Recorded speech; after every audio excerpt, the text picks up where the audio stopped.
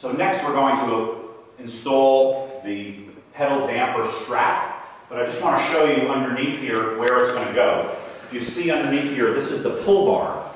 The pull bar is attached to the damper bar, and it distributes the load of the pulling across the damper bar.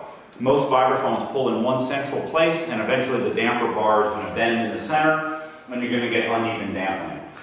So we distribute that load, and that damper bar enables you also to move the strap really to any position on the instrument so that you can adjust the pedal left or right and still be pulling anywhere on the damper pull bar. Now the strap comes in the plastic bag. I've cut it open the plastic bag. I take out the strap.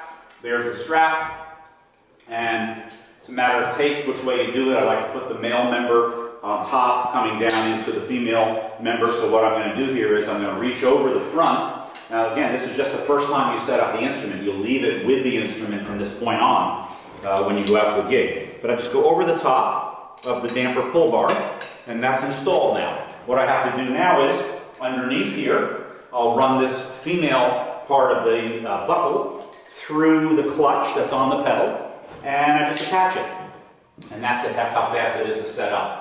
At the end of the gig, all I do is I unhook it, and in order not to lose it, I just attach it, and it just stays there with the pull bar. You can actually use that to strap the legs in place too if you want. So let's reinstall that. Boom, done.